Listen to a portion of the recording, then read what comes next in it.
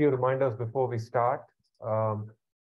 Homework 2, the grades were posted this morning or late last night or something like that. If you have any questions about your grades, please get in touch with the TA who graded it. You can use the comment box on Canvas and you can have conversations with the TA.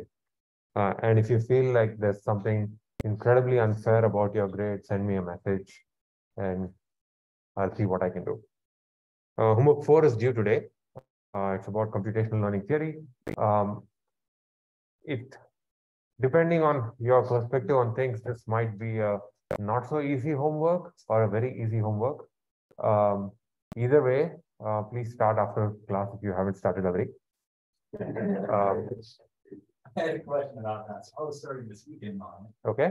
There's a question called a circle. It could be like 6 hours. The question that has like you have a hypothesis space of circles and like what's the yeah. And I was trying to like thoroughly mathematically prove it, but I haven't been able to get it. So you have to make an argument for every VC dimension proof is basically has the same template. You need to find. Let me maybe use. So there are two sides to the VC dimension proof. So you need to show that if suppose you want to prove that VC dimension is some number n, then you need to show two sides. VC is greater than or equal to n, and VC is strictly less than n plus 1. These are every proof has to have these two sides to it.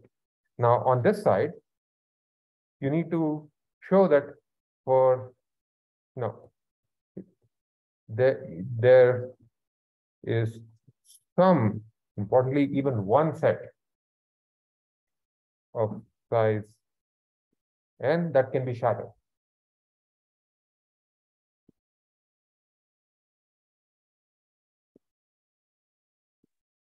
Greater than or equal to. It's greater than or equal to. So I make no apologies for my awful handwriting. I hope it's clear though. I'm trying to read along as I say this. There's also a follow-up question in Zoom. I think it's relevant to this one, so I'll read it out. You can tell me if it's not relevant. How do we know for sure that only certain subsets of size x, in this case n, can be shattered and others cannot? What qualifies as a certain subset? Is it always points on a line versus points not on a line? That's not the case. The points on a line and points on it depends on what your the hypothesis space is. So all you need to do is produce one set of points. Even if you can produce one set of points that can be shattered, then we see dimension is greater than n. So in some sense, this is like search for one example, just one example. And in order to show this, but to show that it can be shattered, what you need to do is consider every. This is what happens if I only type and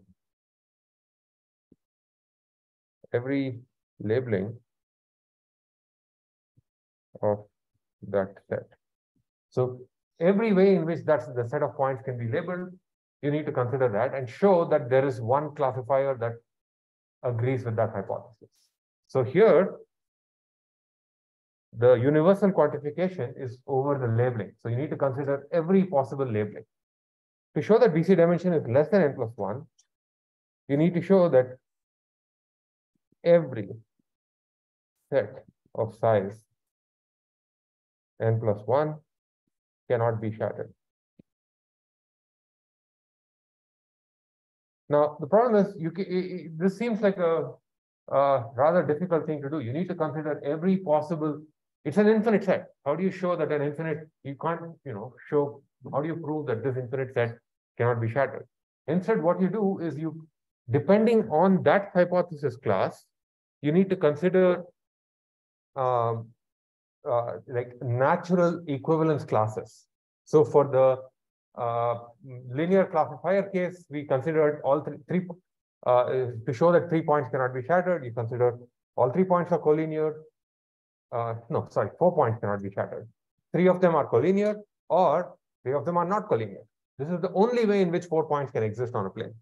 Now, if 3 of them are not collinear, you consider the 4th point lies inside the triangle, 4th point lies outside the triangle. These are the only ways in which any 4 points can exist on a plane. And that takes care of the every part.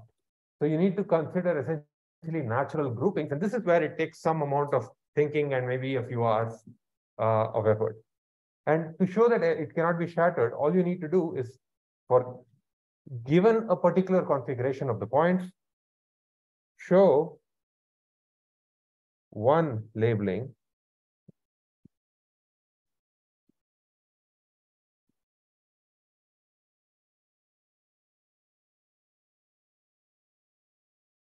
you just need to produce one labeling that cannot be matched.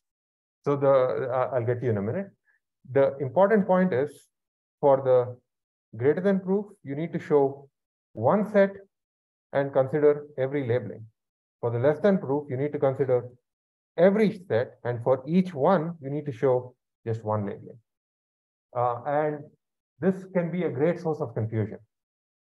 The hardest part really is the sort of some amount of creative effort that's needed to think about how do you characterize every set. Yes. So my follow-up question from that is, I got to this last part where I know exactly what labeling can't be characterized, but I'm struggling proving that. And it seems like we buy something to prove by example or prove by picture. So you can, oh wow, there's a lot of questions on Slack, and I'll go over them right after answering this one. So how do you prove that something cannot be shattered?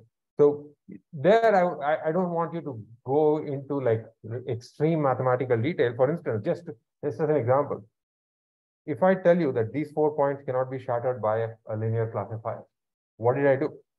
I said, here is a labeling that cannot be matched. I did not go on to prove formally that no linear classifier can separate this, because that will take a lot of effort, and you have a 10-page page limit. So this, okay. Can I go through the Zoom questions and then I'll come back? Proof by picture is fine, but you need to be careful. You need to make an argument. In fact, for the examples that you have, for the questions, some of the questions you have, what do you have? You have circles and concentric circles and that weird sort of thing, the 2 lines, right? For circles, I know of a way of writing it without proof by pictures. You can actually prove by argument, really. If such and such configuration happens, then no circle can, and such an, so for instance, for the upper bound, for this side of things, let's say that the set of all n plus 1 points can be partitioned into type A, type B, type C, type D. In type A, all points have a certain configuration. Now, for that, I will label those 4 points in this way, and notice that there is no circle that can exist that contains only the positive points. So when you say that, you have to say why no circle? If you can, if it is not obvious. So in this case, I think it is possible. So think a little bit carefully. I'm going to go through the Zoom questions because otherwise I'll lose track. So is it always the case that if VC dimension is X, sets of size at least X plus 1 can be completely shattered? Sorry, X minus 1. If VC dimension is X, then it is the case that all sets of size, not all sets of size, I'm going to use N. So the question is, if VC dimension is N, like in this thing here, and I'm showing just N and N plus 1, what about N minus 1? Can N minus 1 be shattered? The answer is typically yes. There is at least one set of size N minus 1 that tends to be shattered. Though I can't remember the function class right now, but there is a certain function class for which we know that the VC dimension is more than a certain number and less than certain other number, and we still don't know what, there's a gap in between them. And it's not a particularly difficult function class, but you know, there these sort of pathological cases. Another question, maybe is there, this time I'll go in class. Is there any question on, did someone raise their hand? No, okay, so someone did say stuff on Zoom, so I'll read this out. If we consider 2 points, to be specific, consider that the VC dimension, we consider the VC dimension third question in part 2. Is that the one that's the with the 2 lines? Third question in part 2. Maybe one of you can find it faster than me. Okay, yeah, so those are those, it's that picture that looks like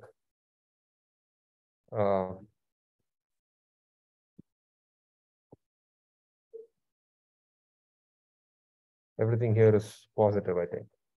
Okay. Now, if we arrange the points parallel to the x-axis, something like this, maybe, then the points are shatterable. But if you place the 2 points parallel to the y-axis, like this, then they may not be shatterable. So are those 2 settings considered different or the same? So I'm going to ask a more, take this question and generalize it. The general version of this question is, I have a function class and I consider 2 points, n points for some n. And I find that a certain configuration of the n points can be shattered and a certain other configuration cannot be shattered. Does this mean that the VC dimension is at least n? The answer is yes, because to show that the VC dimension is at least n, all we need is one set of size n. If you can produce even one set of size n that can be shattered, then it doesn't matter that some other set of size n cannot be shattered, because we already have that. And don't argue with me. Talk to Vapnik and Cherwon Venkis. But the definition says if one set, if one set of the required size can be shattered, then the VC dimension is at least that much. I hope that answers the question. And those are 2. Yeah, and someone else also answered the question much more compactly than I did on Zoom. Maybe I should have read that first. Other questions? Yeah. I have a question about that. Question about Adaboost, but can we go to questions about homework before we? Yes. Can you use diagrams? So that was the same question as before. Can you prove by pictures? Take advantage of diagrams, but keep in mind that you have a 10-page page limit. And the second one is the risk with proof by pictures is that you may not be able to, it's very tempting to kind of treat one example and pretend that it contains everything. So in particular, be aware of the 2 places in this proof where you need to consider all possible cases, here and here. And with proof by pictures, it's very tempting to replace both of these every with one. You show one picture and you're done. You need to prove that it covers all cases. Yeah. I have a question. So okay. For one, I always have handwritten like words, but we do hand-drawn pictures. As long as it is it is reasonable. My TAs could not make it today, so they are not here to offer a counter opinion. So I'll just make a judgment call. As long as it's reasonable, provided reasonable is defined by the TA. I know that drawing pictures programmatically can be tedious. So, yeah.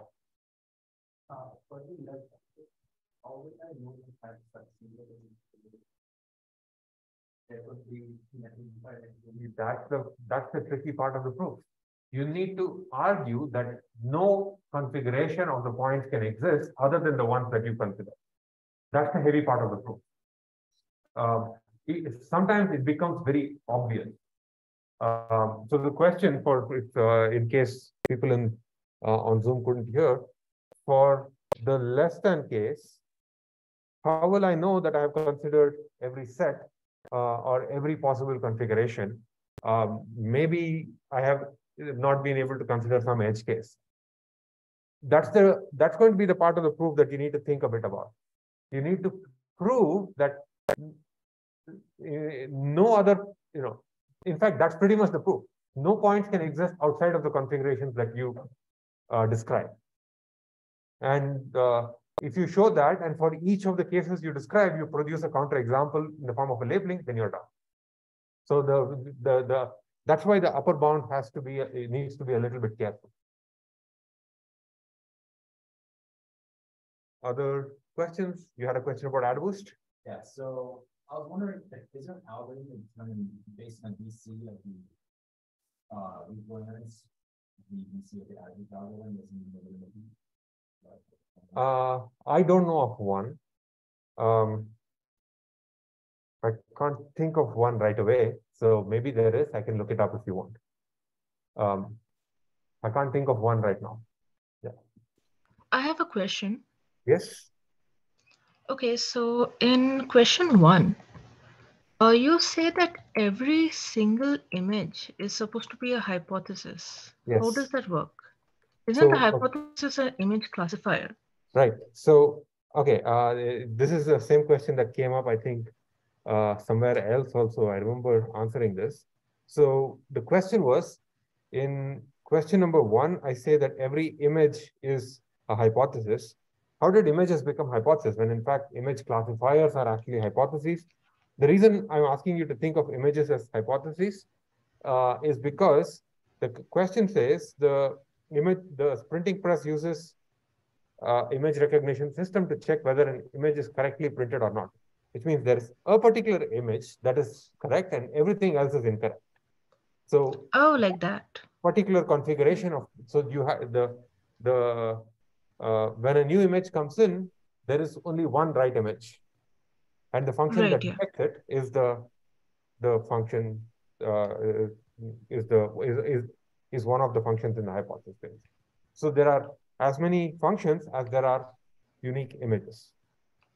So that counts even when there's a human recognizing the image. Yes, that's right. Okay, thank you. Okay. Other questions about homework, AdaBoost, about anything else?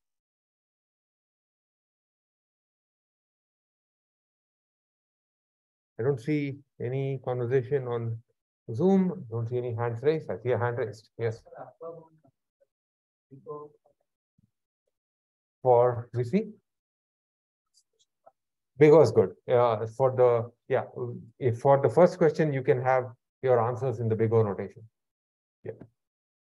But it has to be in the big O of all the right things. All right.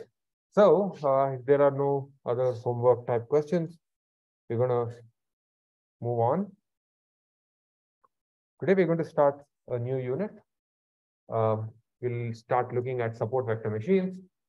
And the plan is we'll look at support vector machines and then we'll spend a bit of time on inventing a learning algorithm for support vector machines that's based on optimization, and then generalize the idea of support vector machines and learning by optimization to something called the risk minimization principle, which is one of the most, shall we say, the dominant ideas in machine learning today, where in practice, we don't even, when I'm using machine learning today, I don't even think about how to invent a learning algorithm because I call upon the risk minimization principle. If you're familiar with libraries like PyTorch and TensorFlow or JAX, they basically just implement this idea. And a large part of modern machine learning can be kind of encapsulated into that principle. So that's where we are building up to. But today we are going to look at support vector machines to kind of look back at how we got here. A while back, we looked at linear models for classification. And then we kind of took a step in a different direction and we asked, how do I know whether a learning algorithm is good? Turns out we can answer that question about how good is a learning algorithm in different ways. One way of answering that involves this idea called online learning, or in particular, the one that we saw was mistake-bound learning. Mistake-bound learning meets on linear classifiers, gives us algorithms like perceptron. We saw perceptron in class. There are other types of mistake-bound algorithms. One of them, which is also kind of easy but I did not really cover in the class, is something called winnow. Then we went back to this question of how do I know whether a learning algorithm is good? And we answered the same question in a different way, using PAC and agnostic learning, using the PAC theory. Now, just like online learning meets linear models gave you perceptron, PAC learning meets linear models gives you a whole bunch of other types of learning algorithms. One of them is a support vector machine, and that's what we're going to look at. So support vector machine can be motivated from VC dimension and PAC theory, and it can be applied to linear models. It turns out there's like a super neat kind of mathematically clever extension of these ideas to nonlinear models also, which we'll probably not touch upon, but I can point you to it later on. But this is not the only way to answer the question of how good is a learning algorithm. In particular, after we are done with the risk minimization principle, we'll come back to this question of how good a learning algorithm is and answer it in a third way, which is Bayesian learning. And then once again, we'll ask what happens when this idea of Bayesian learning meets linear models, and it turns out we get a new type of a learning algorithm called logistic regression. And by that time, we'll be close enough to the end of the semester that we can start thinking about the finals and such things. But for now, let's talk about support vector machines. That's the goal for this unit. So I see that I can't see the chat anymore. Okay.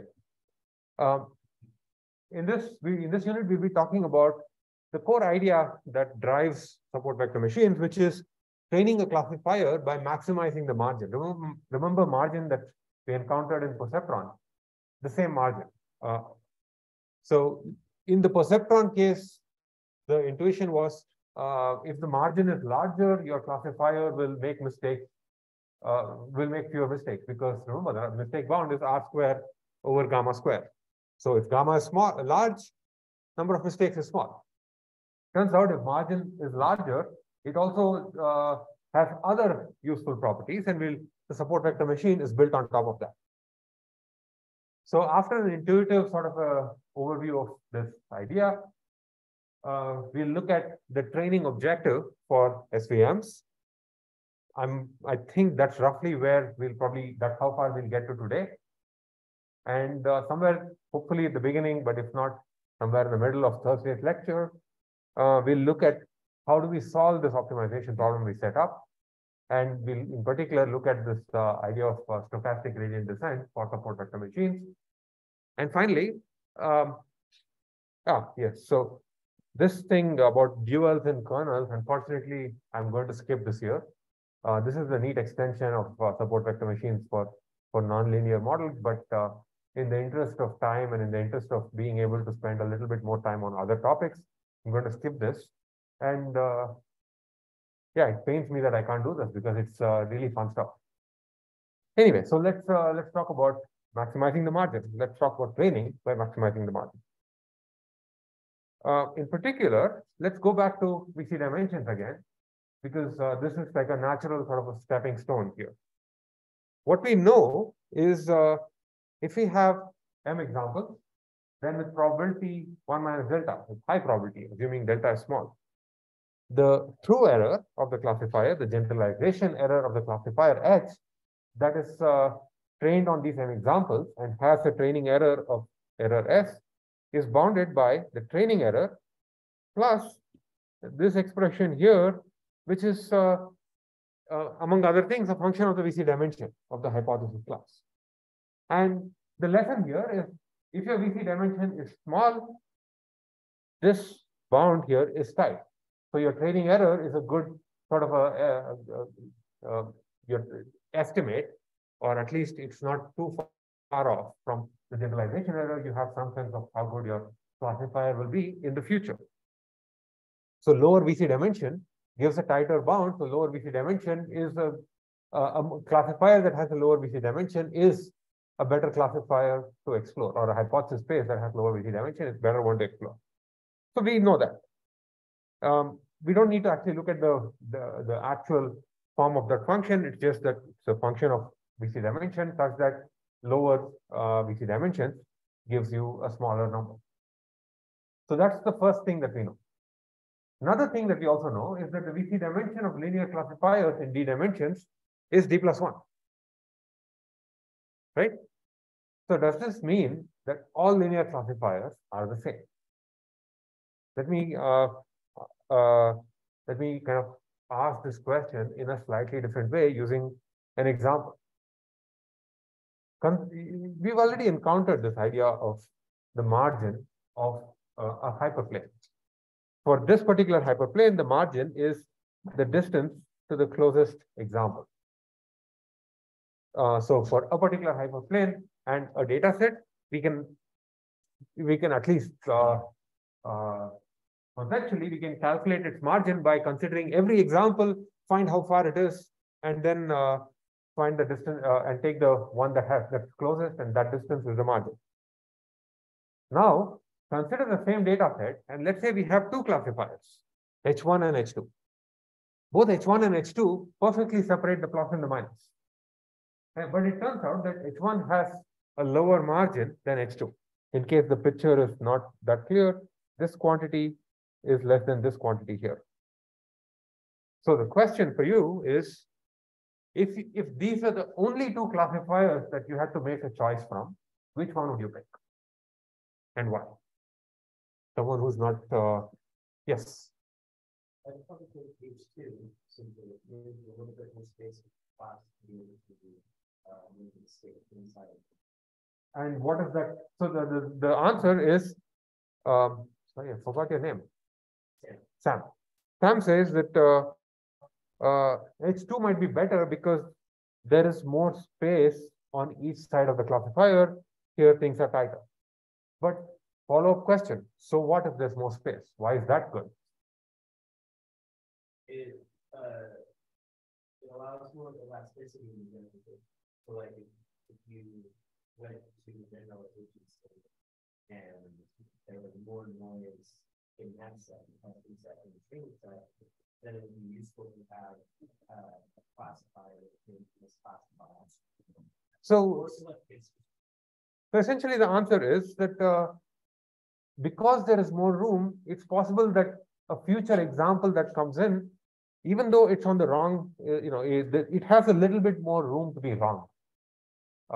And as a result, it can among these two classifiers, H2 will generalize better because it will get fewer of these noisy examples wrong. Potentially noisy, doesn't have to be noisy. If I put a plus here, doesn't have to be noisy. If I put a plus here, it's still not noisy, but this plus is on the wrong side of the classifier, whereas that thing, if I got my picture right, would be somewhere here, it will still be okay. So there's a little bit more room for the points to be in this gap between the labels, and we have no reason to believe that there won't be any points in that gap just because the training data does not have them. I think it's like this considers that H2 and that the error possibly finding their error is equal. Yes, here we are assuming that the two labels are equal. Of course, that's not always the case. Imagine that you have a classifier that's making a cancer diagnosis. Maybe there is one label is more precious than the other. There's a question on Zoom. Isn't there infinite space on either side? Yes, there is infinite space. So the number of points from here to here is infinite. Yes, but we can ask what's the probability that a point will lie in this gap versus the probability that it will lie in that gap. So we can still talk about points being in that zone that does not have any training data, and there is more room. As a result, it's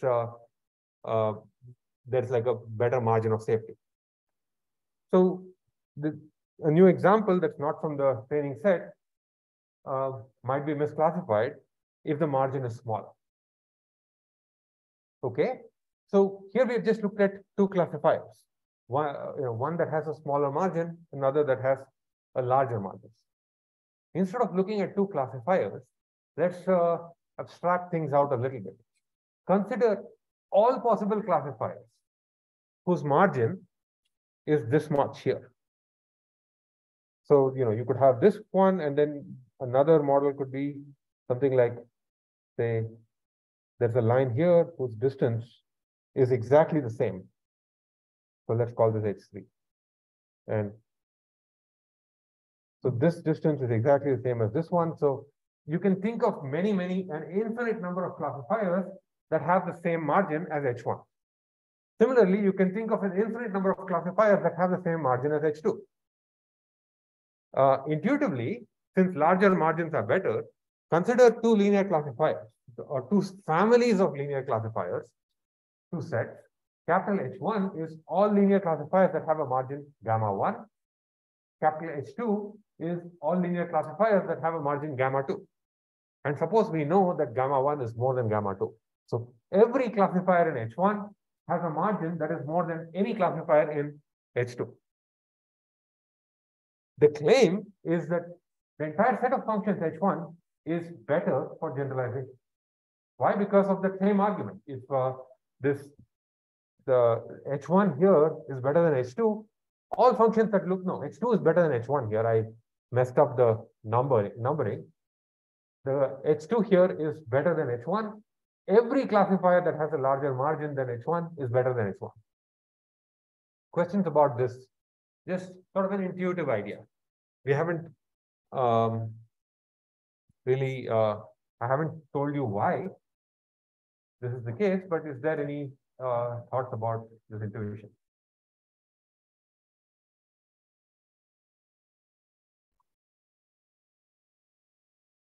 If you want to know why, rather than me proving it, we can just ask Vapnik, who proved a theorem. The thing is, when I told you that the VC dimension of a linear classifier is d plus 1. That is true, but if all linear classifiers have a VC dimension d plus 1, then this statement does not make sense. How can one set of, is there anything in the VC dimension that can tell us that capital H1 is better than capital H2? What Vapnik said is, suppose you have a data set, and let's say you have capital H is the set of all linear classifiers that perfectly separates the training data by with a margin gamma. Then the VC dimension is less than or equal to the minimum of R square over gamma square and D plus 1. We don't have to worry about why this is the case, but let's kind of examine this expression. What is R and gamma? R is the same, capital R is the same thing that we saw in the perceptron. It's the radius of a circle that contains all the data. Gamma is the same thing that we saw in perceptron. It's the margin of the data. And the VC dimension of this hypothesis class is the minimum of two things, R square over gamma square plus 1 or D plus 1. Whichever one is smaller, that's the VC dimension is less than that. What this means is, if you have two hypothesis classes, H1 and H2, and really what we are saying is VC dimension, this is not a formal statement, but is roughly inversely proportional to gamma square, because there's that minimum and all that. So if you have a smaller margin, then the VC dimension becomes, sorry, if you have a larger margin, then the VC dimension becomes smaller. As a result, remember, so going back to the earlier point about the generalization error is training error plus some function of VC dimension. What we know now is the VC dimension of linear classifiers is not just d plus 1, it is related to the margin for a particular data set. And if you have a larger margin, then you have a smaller VC dimension. This is the reason why we prefer linear classifiers that have a larger margin, because they will tend to generalize better in the future. Any questions about any of this stuff? Yeah.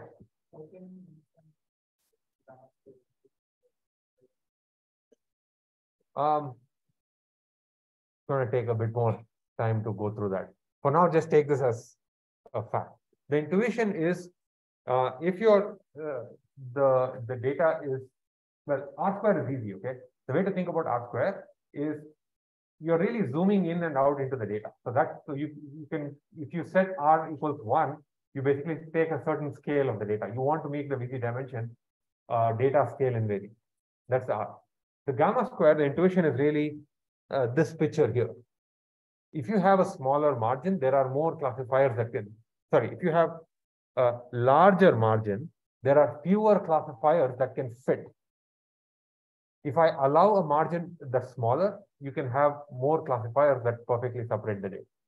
Imagine that I allow a classifier, a margin of some small, let me use a different color, some small epsilon here. Now I can rotate this line along many ways, and then along all the points, there are more linear classifiers that have a smaller margin. There are fewer linear classifiers that have a larger margin. That's the intuition.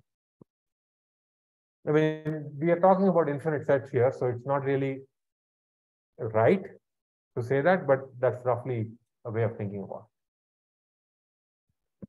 So what we have here is the following thing. Larger margin means lower VC dimension. That's what this theorem tells us.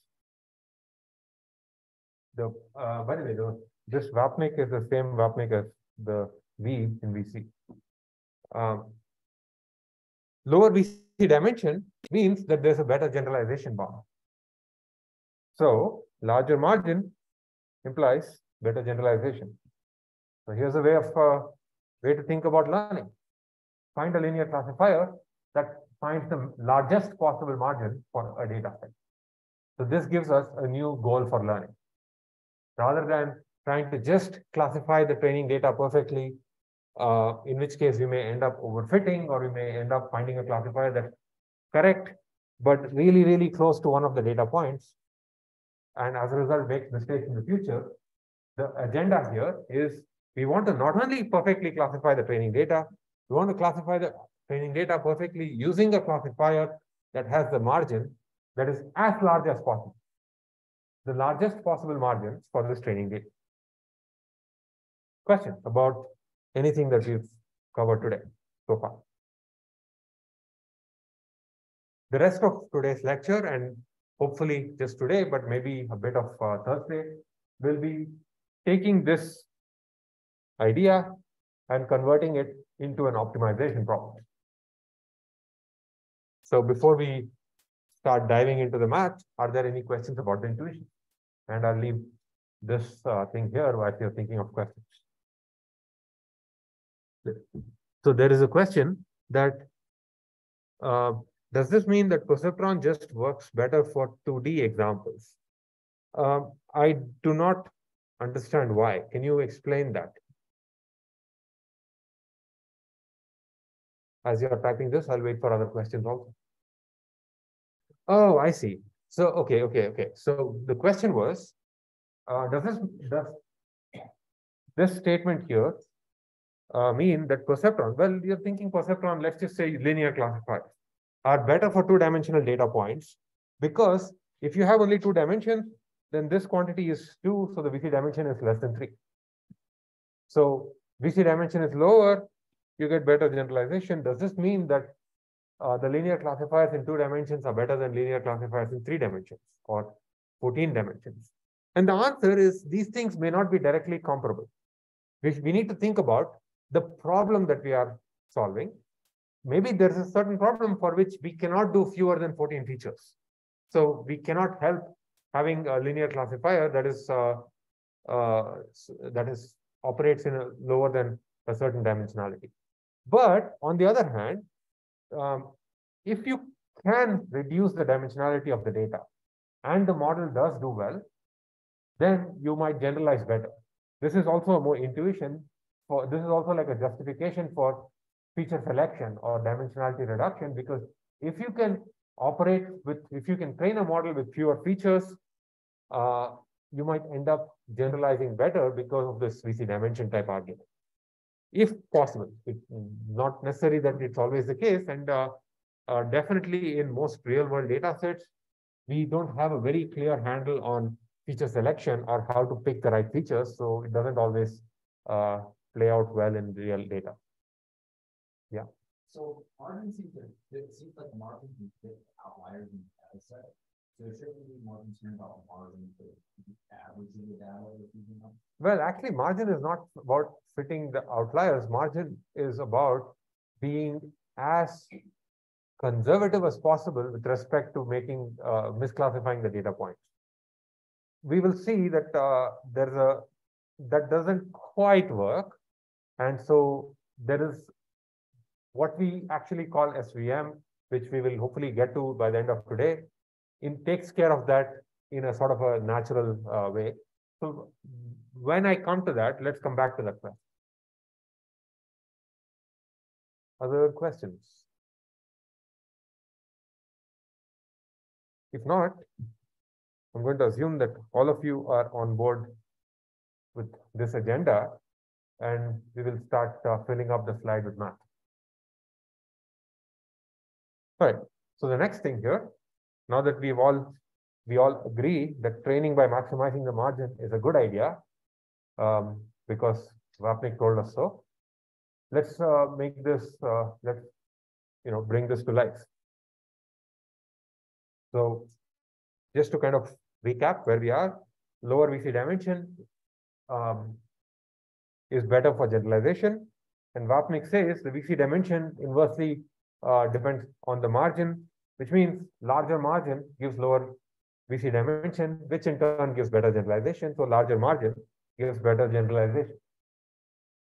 So the goal of training is to increase the margin as much as possible. Let's look at this margin a bit. Let's look at the geometry of a linear classifier. So we have a data set of negative and positive points. And here I have a line that separates the two classes. The equation of this line, and all of this is in 2 dimensions. This is mostly to kind of give you this intuitive idea of a very important thing that I'm going to bring up from this. So let's say that we have a line B plus W1x1 plus W2x2 equals 0 that separates this thing, these two groups of points. Let's say this is x1 and this is x2. Now, given this classifier, at prediction time, when a new example comes in, or even during training, if we need to make a prediction, what we do is we look at, given the features x1 and x2, we multiply by the features by the weight and add the bias b, and only look at the sign of that quantity. So we have a number and we look at the sign of that quantity. And it's important that only the sign matters and not the actual value. So if I multiply this whole thing by 100 or 1,000 or 0.0001 or any positive number, the sign is not going to change. And we're going to take advantage of that later. So that's the first thing I want you to just keep in mind. The other thing to keep in mind is, what is the margin? I said the margin is the distance to the closest data point.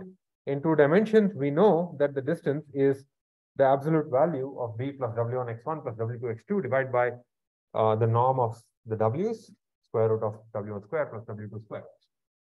Instead of writing absolute value, I can say, okay, let's pretend that this classifier perfectly classifies the data, and let's say this side is positive. So for an example of this type, b plus w1x1 plus w2x2 is going to be greater than 0. And the label is also, let's call this y, is also plus 1. So the product of those two things is going to be greater than 0. So for an example on the other side, b plus w1x1 plus w2x2 is going to be less than 0, and the label is minus 1. Once again, the product of these two things is going to be positive. So this times y is going to be positive. So rather than writing absolute value, I'm going to write y times the score. And this is just another way of writing the absolute value of a training exam, the score for training example. So that's the numerator. And the denominator is, rather than staying in 2 dimensions, I decided to call this the norm of the weight vector of the weight. So I've done nothing here other than just lay out a bunch of notation. Okay, and hopefully all of this is familiar to everyone. So let's now start making this a little bit. Let's start changing this a little bit. So the first thing to note is that we only care about the sign of the scores. So I could change the equation of the line might look superficially different. Instead of having B, W1 and W2, I can halve all of them, or I can multiply them by 1,000. They are all the same line. So all these three things are the equations of the same line, right? As long as we multiply or divide by any positive number. Why? Because we only care about the sign of the score and not the magnitude. So the sign does not change. If we multiply by a negative number, then we've changed the sign, so that's not allowed. So that's the first thing. We can multiply and divide these things by any positive number. Before we move to margins, any question about this? Yes. Yes. We had just one example on the side of the so wouldn't the entire concept of margins? Yeah, for sure, yes. For now, actually, that's a good catch. For now, let's pretend that the data is linearly separable. Let's pretend that we know that the data is linearly separable. Then we'll deal with the other case afterwards. So given the definition of margin, the smallest distance not the distance between a negative and a positive, but the smallest distance, half of that actually. Yes, half of that distance. Yes. In fact, I have a definition of a margin right here. So it's the distance of the closest point from the hyperplane. Let's kind of go back here. I'm going to rewrite this quantity as y times w transpose x divided by, let's put a b here so that right? So I have that.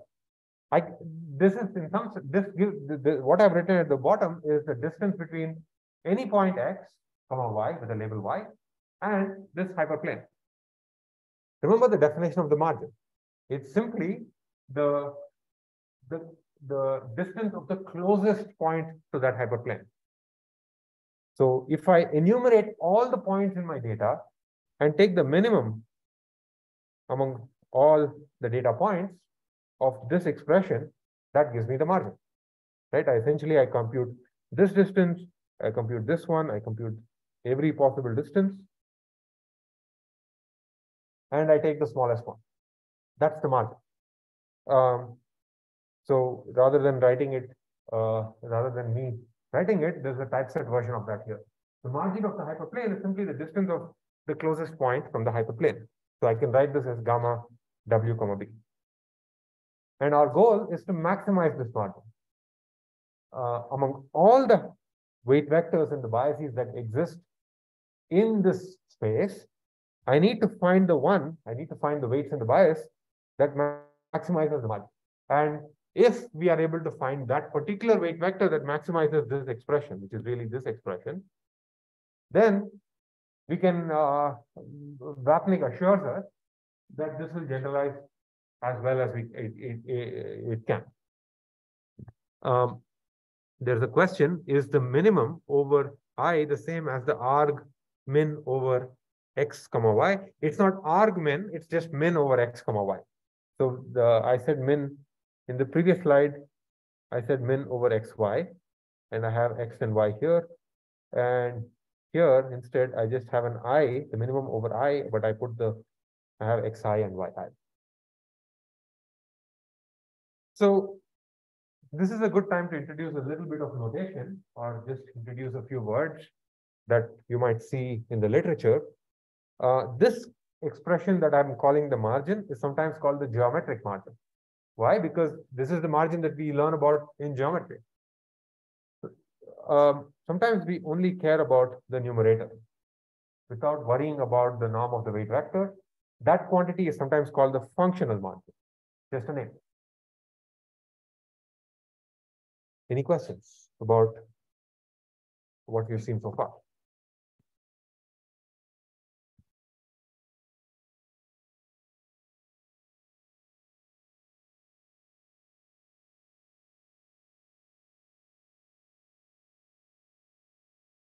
if there are no questions, let's charge ahead.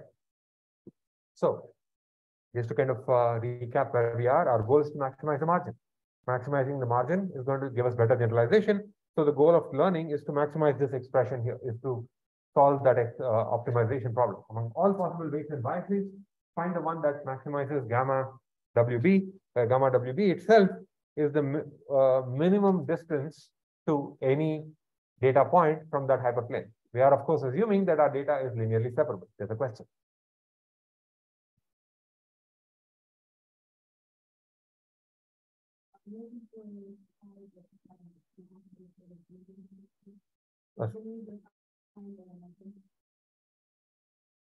Here?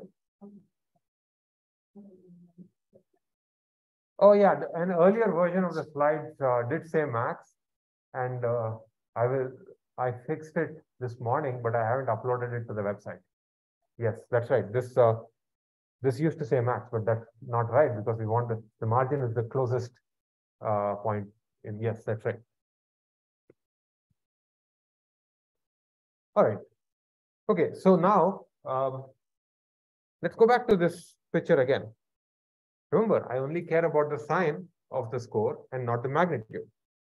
So if I define the scores to be this thing here,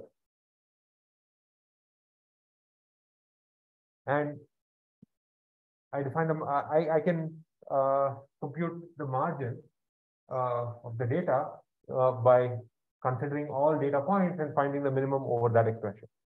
But that is very much tied to this particular choice of W and B. What if I divide the W and the B by some number, C? Let's divide them all by C. So I have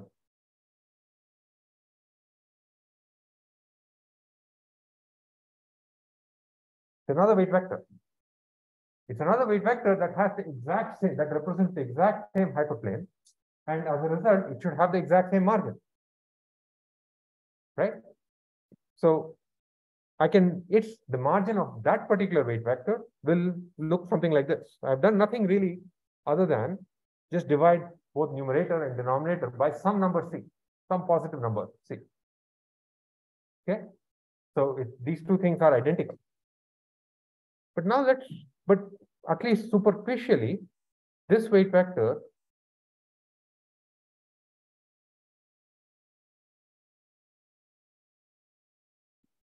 these two weight vectors look different because the parameters here are B, W1 and W2, and the parameters for the second one are B divided by C, W1 divided by C, and W2 divided by C.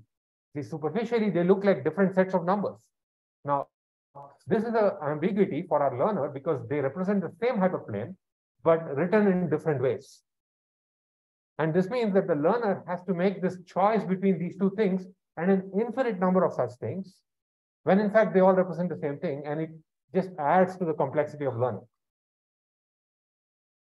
Before we move on, does that argument convince you?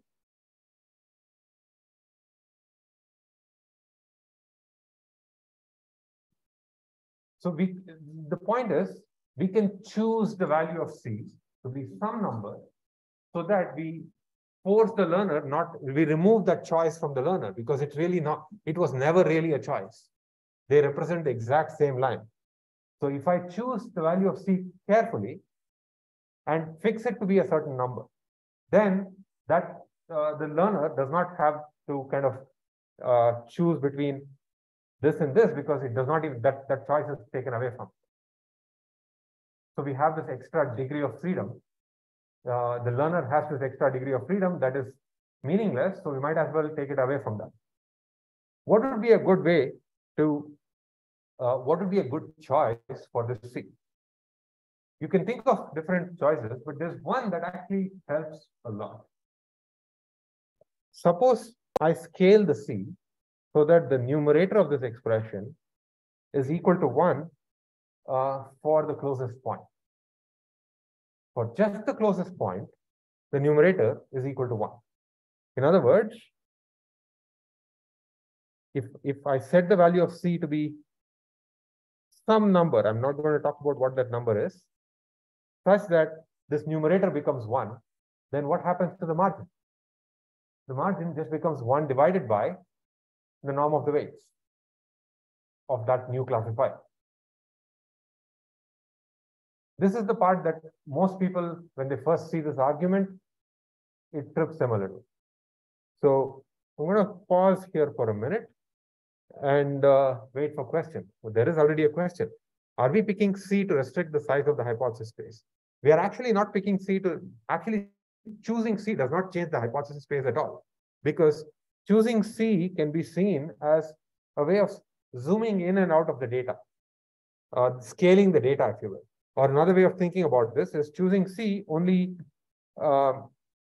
considers the fact that if I have this vector here, let's say W1, W2, and B, I'm going to write it like this. Let's say I have 1, 1, and 1. This is the best classifier that we had to begin with. This is the ground truth. Well, this corresponds to the line x1 plus x2 plus 1 equals 0, 1, 1, 1. Consider now another line, which is half, half, and half, which corresponds to the line x1 divided by 2 plus x2 divided by 2 plus half equals 0. Turns out these two are the same line. Right? I mean, it makes no difference between these two choices of parameters. So by picking C, it's not that I'm restricting the hypothesis space. In fact, I'm making the job of the learner a little bit easier, because now, had I not done that, the learner would have to make a choice between this and this. When in fact, that choice is actually not even a real choice, because they both correspond to the exact same line. So the learner would have to choose between two different ways of writing the same expression, when in fact, it should not be forced to. So instead, what we do is we choose a C in a careful way, such that that particular spurious ambiguity is taken away from the learner.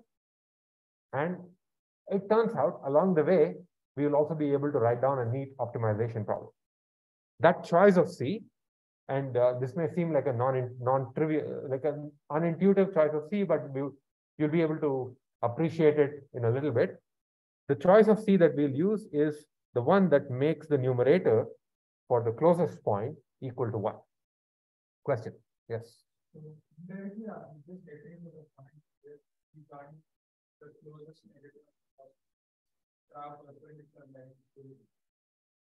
Yeah. So that is, we are drawing this, taking the closest negative and the positive, almost, because it has to be along a certain, almost. There is a certain, it turns out that what you just described in high dimensions is a legitimate way of learning a support vector machine also. There's an algorithm for that. We won't be covering that, but you are almost there. Yeah.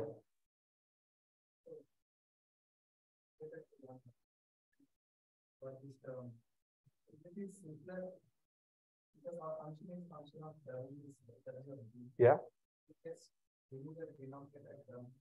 Well, what we really wanted to do was actually, what we have done here is actually to get rid of the x from the margin.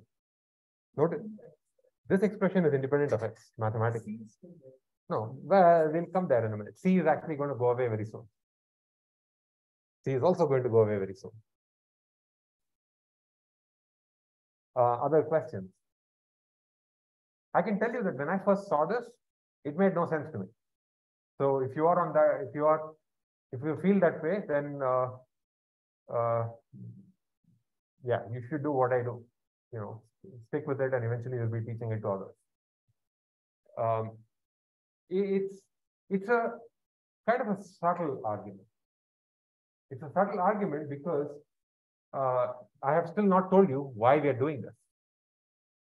So all I have told you is, if I'm able to find retroactively, imagine that I have, you know, infinite foresight. I find that value of C such that the closest point that defines the margin has this functional margin, that's the numerator, equal to 1. I consider that particular value of C, and then retroactively I go back and divide my weight vectors by this weights by the C, and then I get my new weight vector. Turns out I do have a new weight vector because W1 by C, W1 divided by C is a real number. W2 divided by C is a real number. Who says that I care about W1 and W2? Maybe I'm just going to call this thing the new W1 and this whole thing the new W2. And it's just some number, right? We don't know what W1 was. We don't know what C is. Why do I care about W1 and C when all I care about is the ratio between them? Might as well just learn the ratio of W1 divided by C, W2 divided by C, and so on. And these are my new parameters. W1 divided by C is, I'm just calling it W1. W2 divided by C, I'm just calling it W2. So my new learning goal, or I called it U1 and U2 here. So let's just stick to that notation. I'm going to call this number U1. So let's clear out some of the mess so that this thing here, I'm going to call U1. This thing here, I'm going to call U2. And if I knew U1 and U2 and B divided by C, I have a classifier. I don't need to know the actual numbers of values of C and such things. So I can just directly learn U1 and U2, and that becomes my new learning problem. So I just, instead of calling it U1 and U2, I just call it W1 and W2. The only thing that we need to keep in mind is, now that we have chosen this value of C carefully and all that, the margin is no longer that old expression. It's just 1 divided by the square root of W1 square plus W2 square, where W1 and W2 are the new weights. And if we can find that margin, we are done. So let me recap, and then I'll pause for questions, okay? The margin of the hyperplane is simply the distance of the closest point from the hyperplane. So it is this quantity here, y times W transpose X plus B divided by the norm of W. I calculate that over all the data points, and I find the minimum over the data points, and that is the margin of the data. Our goal is to find a classifier that maximizes the margin of the data. But we only care about the sign of the W and the B. Sorry, not the sign of W and B, but the sign of, this is not right. We only care about the sign of the dot product of W transpose X plus B, and not the actual value. So instead, what we do is we pretend that we can go over, we find the margin and then retroactively find the closest point and rescale the W's and the B such that this expression here, the numerator, becomes 1 for the closest point. There is that one closest point, or in practice, it's actually going to be a set of closest points that defines the margin. We're going to rescale the W's and B's so that for those points, the margin value is, the numerator is 1. It will still be the lowest margin because for all the others will get rescaled appropriately. So in other words, maximizing this expression is equivalent to saying, I want to maximize the weights such that maximize over all the weights, the 1 over the norm of W. Why? Because if I set this equal to 1 for the closest point, then I'm left with 1 over norm of W.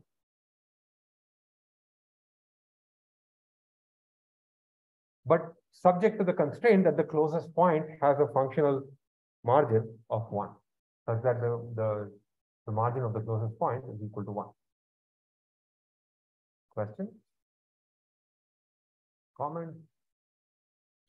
You can just tell me that you're very confused. You're laughing, so are you? Yes. So I would just make it constraint and making we are setting up a constraint. We are adding this constraint so that the learning problem has a unique solution, because there's going to be only one such function. And it also helps us set up a well-formed optimization problem right, like which we will do next.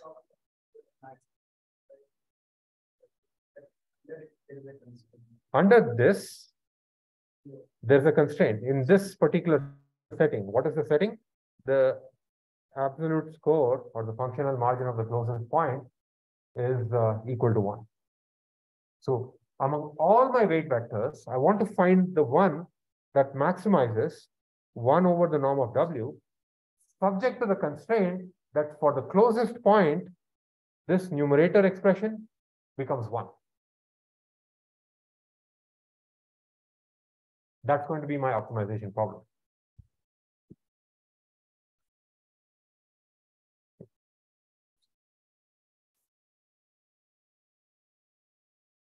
What I just said, I'm going to, or literally this thing that I just said in English, I'm going to write it in math. My goal, actually, let me write it in math first and then. So my goal is to maximize the margin over all the weights such that, so those of you who have not seen optimization, they typically optimization problems tend to look like this. You have maximization. This is just such that the closest point has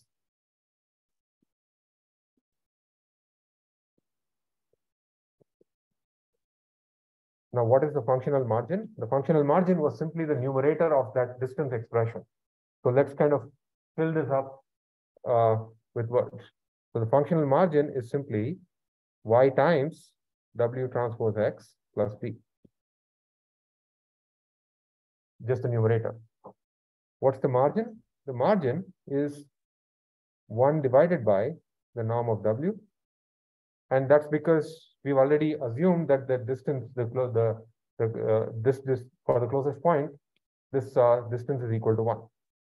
So rather, instead of that, I can write maximize over, oh, sure, this is not right. Maximize over W and B. 1 over the norm of W, such that for, I'll rewrite this. For the closest point,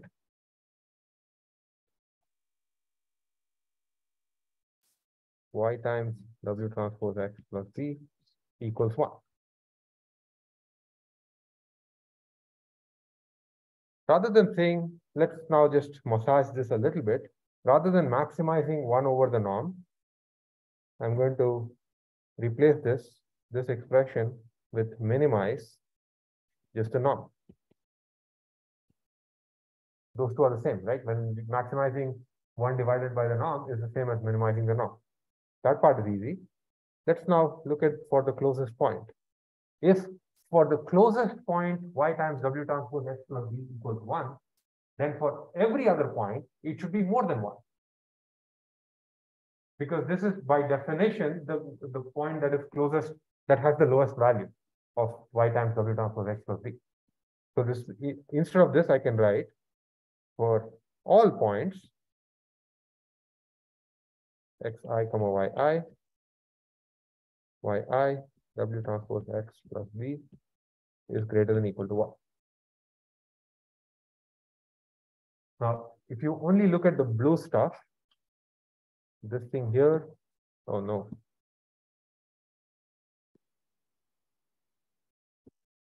And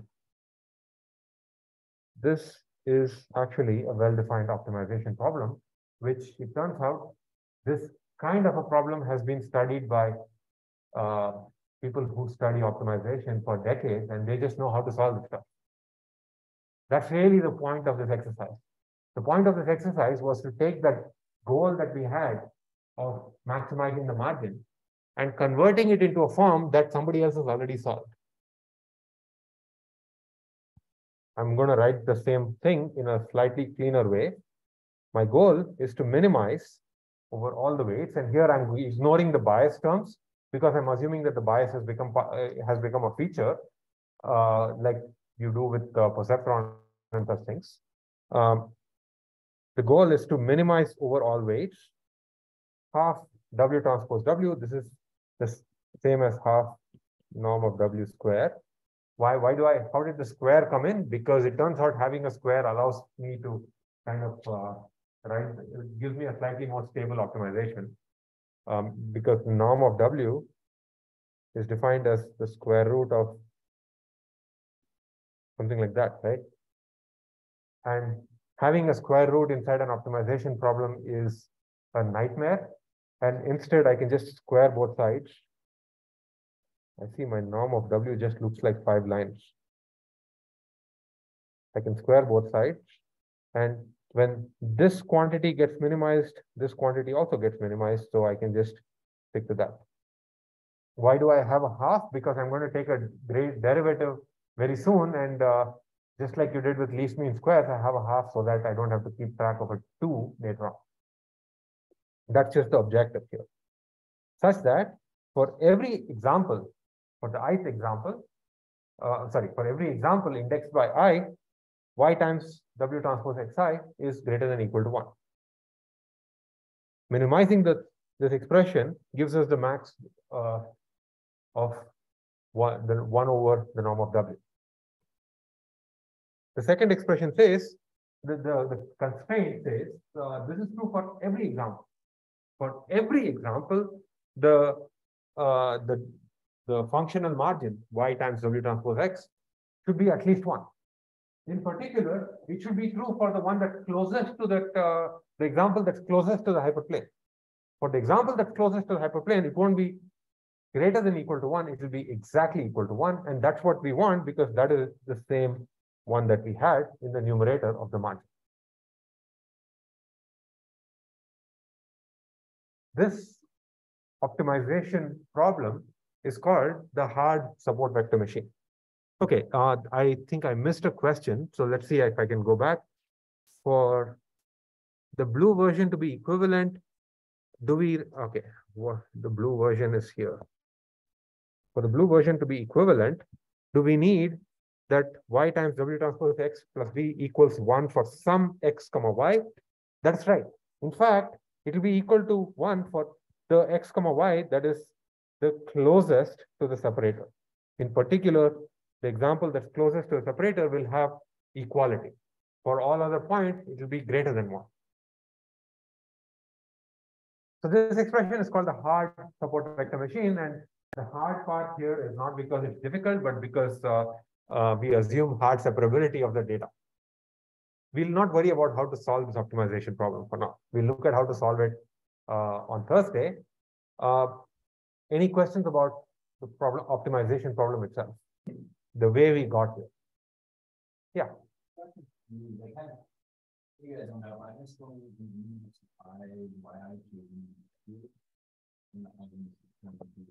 Aha. So how did we go from here? Right. So maybe I can draw a little map. There's something. Oh, there's another question. Couldn't this find something bigger than? Can I answer this because it's a smaller question? Or actually, you know what? I think both questions are roughly the same thing. It turns out. So I'm going to go through this map again. And Jackson, I'll answer your question once we get to that. So the first thing that we did was define the margin of the weights is min over I, y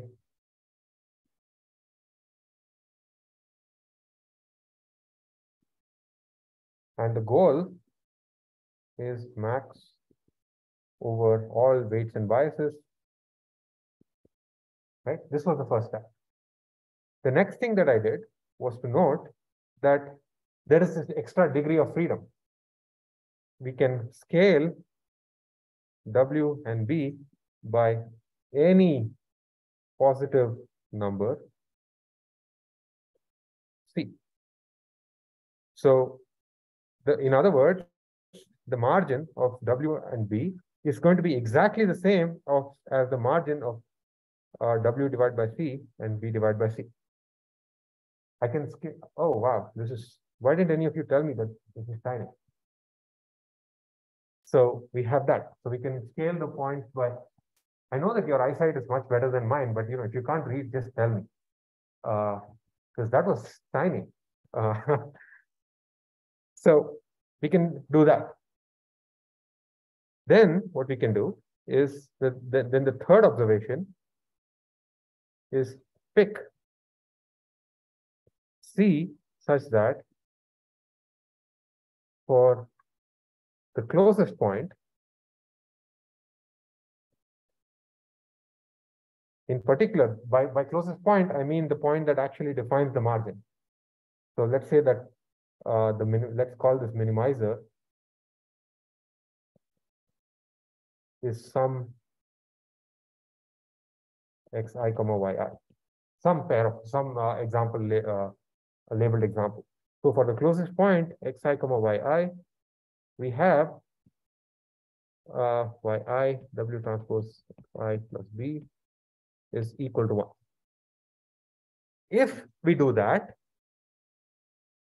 by doing that, what we can ensure is this implies that the margin of weights of w comma b, which is exactly the same as the margin of w divided by c and b divided by c, is 1 over the norm of w divided by c for that particular choice of c. Okay, instead of calling w divided by c and b divided by c, I'm just going to call this thing and this thing the thing that we care about learning. Let's call this u and let's call this b hat. In fact, let me not call it u and b hat. Let me just call it w and b with some abuse of notation. This is the new w and the new b. And the next thing I'll do is just stop saying new and we just have w and b. So now the goal of learning, and it's getting smaller, I see, and I hope it's still legible. But legible is a tall ask. I hope it's at least visible. So this means that the goal of learning is to maximize this. It was the same as before. It's to maximize this quantity here. That quantity is the same as this, which is the same as this. So, but I also said that instead of w divided by c, I'm just going to call it w. So it's to maximize the norm of w. But we're not free to choose the w arbitrarily such that,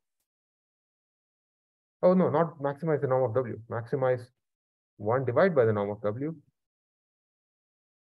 such that this condition holds for the closest point. You can see the box, so that's good enough. Right? What does it mean for that condition to hold for the closest point? It's the same as saying for every point, the y times w transpose x plus b should be at least 1. In particular, for the closest point, it will be 1. And that's the answer to your question, Jackson. We set up the optimization problem such that for all I, yi, w transpose xi, I'm going to stop writing the b simply because I'm assuming it's folded into the bias, into the weights, is at least equal to 1. Now, from here to what we saw on the previous slide is a easy step, because instead of maximizing the norm of w, maximizing the 1 over the norm of w, I can minimize just the norm of w, and that gives you the minimization. Yes. Point 3, are you using like in scale w and scale w? Yeah. Okay. No. In point B, no, it's not a scale w and a scale b. It's the old w and the old b. I'm rescaling such that it doesn't really. Oh, I see what you mean. Just use the scale w and scale b. Yeah. Such that, yes, because that's the thing that we are learning eventually. Yeah, it's exactly good catch. It's a scale w and a scale b.